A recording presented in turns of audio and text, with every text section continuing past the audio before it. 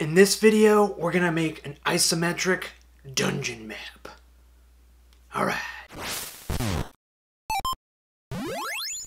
Okay, I want to start off by saying I hope all of you out there are doing okay. You're at home dealing with all this craziness as best you can. My wife JC and I have been isolated for over 2 weeks now, and we're doing okay, you know, just trying to keep working as much as possible, stay sane, lots of Animal Crossing and cooking and all of that. So I wanted to make this video for 2 reasons. One, like all my other videos, you know, I want this to be helpful and encouraging to you to make your own maps and stuff for your D&D or tabletop RPG. And second is my in-person game obviously is not going to continue in person, at least for a little bit.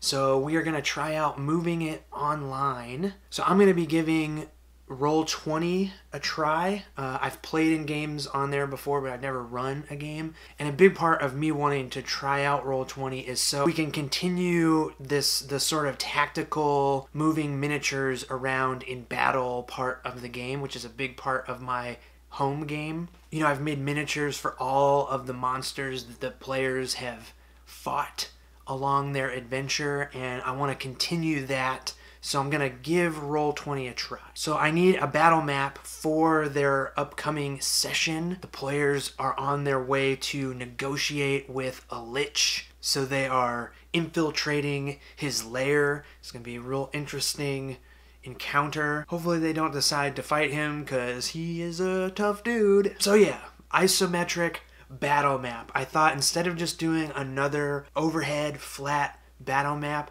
that this time I would try this isometric map. Okay, so what is an isometric map exactly? If you're familiar with games like Diablo, that is considered an isometric map. Your little person is walking around on an isometric map. It's basically a grid that has been rotated and tilted on its side. So it's still a symmetrical grid, but it gives this sort of fake perspective. So I have created an isometric grid template that I'm going to be using for this map, but I'm making it available free for you to use. It is the first link down in the description. So I made this template in Illustrator by rotating a grid 30 degrees and then skewing it back the other way 30 degrees. So it's a 30-degree isometric map. If that's not the angle you're looking for, there are tons of tutorials out there on how to create your own isometric grid, or there's probably tons of other templates that you can download as well.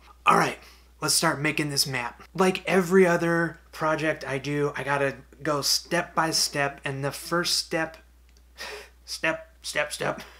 the first step is to plan out the dungeon. I guess you could just wing it and start drawing, but because I have story stuff in mind for my players, I gotta plan it out. So I just made a simple list of all the rooms that are gonna be in this dungeon, this lich's lair. I did a very quick flat overhead layout of what I think the dungeon should look like, and then just a few little sketches of some things that are gonna be inside the map, like this manticore statue and these necrotic trees and stuff. Now that the planning's done, it's time to bust out the template and start penciling in the map.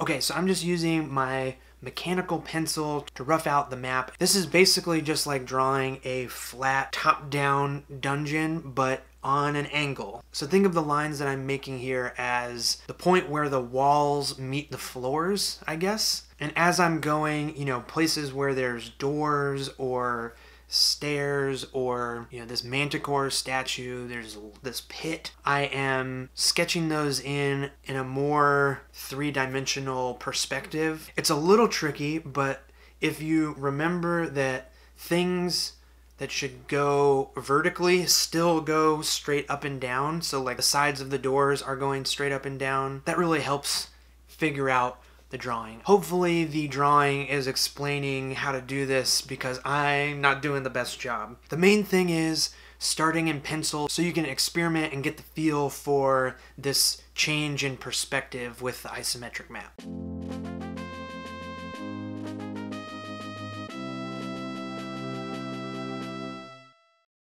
Okay, once I am done penciling, I have the map all figured out. Now it's time to ink it and make it look super cool. So for this project, I'm using a Papermate Flare size medium. This is a pretty cool felt tip pen. It bleeds a little bit on the paper I'm using. I just printed out the template on regular copy paper. It bleeds a little bit, but it's not enough for me to worry about. This pen is nice because it has a tapered tip, so you can kind of hold it very upright and make thin lines, or you can hold it at an angle, press down a little bit harder to get thicker lines. It's like a very, very small, weak brush tip pen. So yeah, again, like normal top-down maps, any places where there's walls, I'm doubling up the line weight, making them thicker.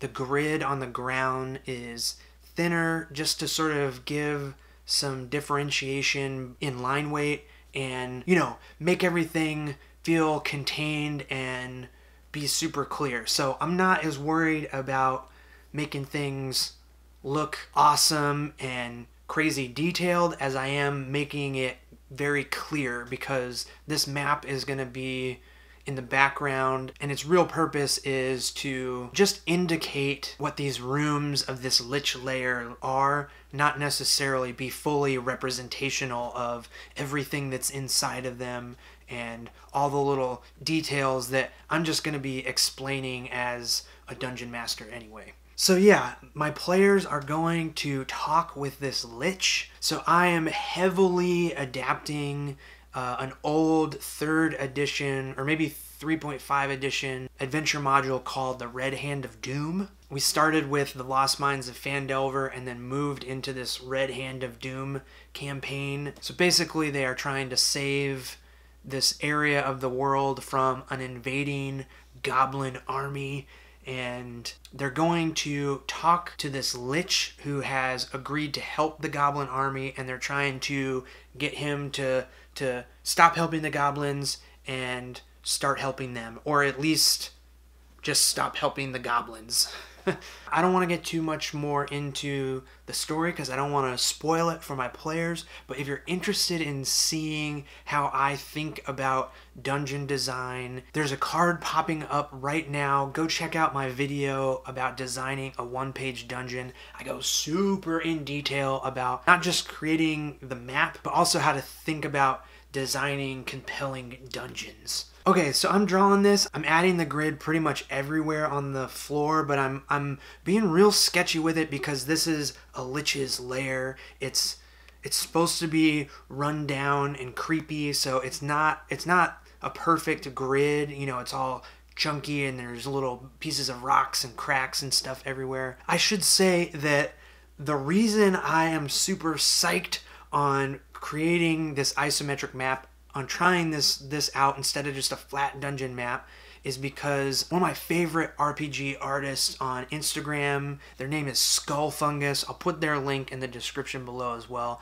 They make killer, totally awesome, way better than this isometric maps. They pop up every once in a while in my feed, and I just love the way they look. And I've been meaning to try out this style of map, and you know, having to play online is a great excuse. I'm not drawing this dungeon out on our big battle map that we spread out on the table. You know, I'm obviously doing it much smaller, and we can zoom in and blow it up on Roll20, so I just thought this was a perfect excuse to try out the isometric map.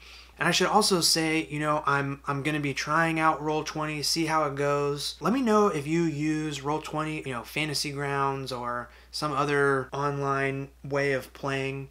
My other game, I just use Discord, and we do like Theater of the Mind. There's not tactical battle maps and all that, so Discord is fine. But I guess what I'm trying to say is that, you know, right now we're not able to get together and use paper miniatures and print out maps and stuff. So if you would like for me to adapt my miniatures or maps or something to run in Roll20 or some other program, let me know in the comments below. Right now, I don't know what that takes, what sort of effort goes into creating something like that, but if enough people are interested, I will 100% look into it. And I'm kind of testing it out here anyway with this upcoming session. So, and the last thing I'm doing is adding some vertical lines, like kind of on the corners and along the outside edges, just to sort of give this illusion of walls. Just another element to help the clarity of this tilted perspective isometric map.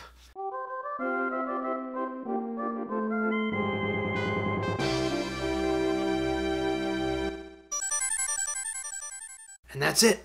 The isometric map is complete. Now I'm going to scan it into the computer, clean it up a little bit, and try my hand at importing it into Roll20, getting everything ready for our first online session coming up here in a few days. It's been a minute since my friends and I have been able to play, and this is a great excuse to try out one of these online tools for running D&D or any other tabletop role-playing game. Things are really tough right now, and being able to get online and play games with your friends is just one of those really important things to do. Keep yourself sane, keep things positive. Hopefully you will print out the isometric template and give it a shot, even if you don't use it in a game, just to plan out your own dungeon or use it to make a map for whatever. If you use the template, I would really love to see what you create. Hit me up on social media. Links are in the description. And if you don't follow me on social media, you definitely should. I'll be posting on there letting you know how this whole Roll20 thing goes. And yeah, I post a bunch of other cool stuff. Journal comic about my life, fun drawings,